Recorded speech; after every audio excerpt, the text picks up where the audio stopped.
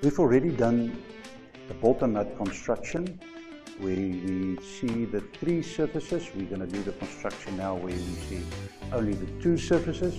So what I've done here is I've already got the center lines. I've already done my calculation with the diameter, and I've already put the thickness of the bolting. So we're only going to do the 2 surface construction.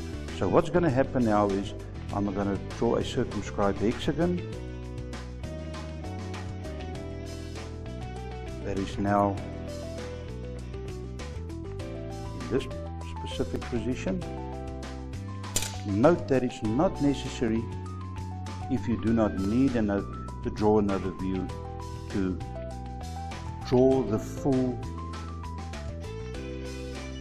auxiliary view. You do not need to complete that part of the auxiliary view, because the only lines that we are needing is this one to show the outside of the construction, or the inside and the other side of the construction. Good. So we've already got our 2 surfaces. The only thing that we need now is to draw these 2 curves in. We make use of the same set square by drawing a 30-degree line to the center line on both the views or the surfaces, and we repeat that on the other side.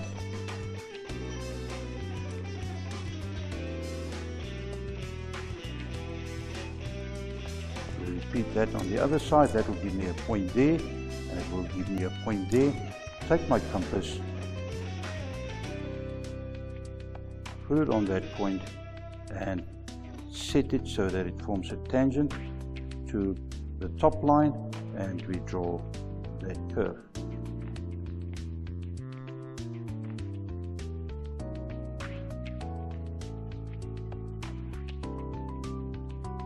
And we repeat that.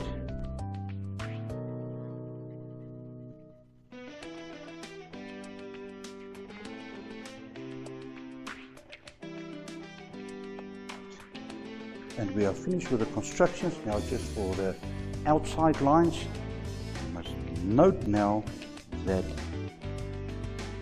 that line there goes right through to the top of the sketch. With the 3 surfaces, we had a 30-degree line there. With the 2 surfaces, it's not happening. This one goes up to that point, only up to there, but this outside line goes up right to the top, and we complete the construction. And that is the 2 surface construction.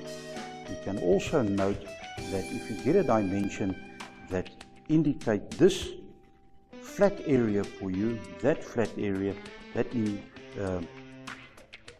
dimension will be indicated as AF, and then the dimension in an AF, which over the flat area means the distance from there to there will be indicated as AF. Thank you very much.